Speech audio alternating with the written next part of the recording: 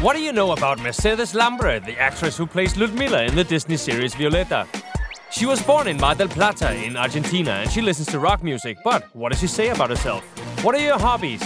I have many hobbies. I like listening to music, watching films, and I like going to the theater and cinema. Are Mercedes and Ludmilla alike? I think that what Ludmilla and I have in common is that we are very spontaneous and both of us are passionate and we love art. In what ways are you two different? I'm definitely not the kind of person who wants to waste time harming others.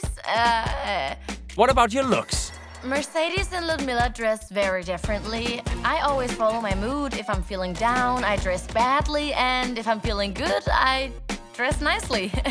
And Ludmilla is always gorgeous. I don't think you'd seen her with a broken nail, but I'm not like that. Tell us a secret. Sometimes I wake up in a bad mood and I have a doll. She's blonde and very similar to Ludmilla, and she sits on the table where I have breakfast, and she helps me enter my character when I'm distracted. I talk to her while I have breakfast. Give some advice to aspiring artists. You have to have a target clear in your mind and fight a lot to reach it. And it's necessary to study, and it's important to get experience, both positive and negative experiences, to strengthen yourself. I hope you're having fun with the series. The third season is going to be really great with a lot of fantastic moments.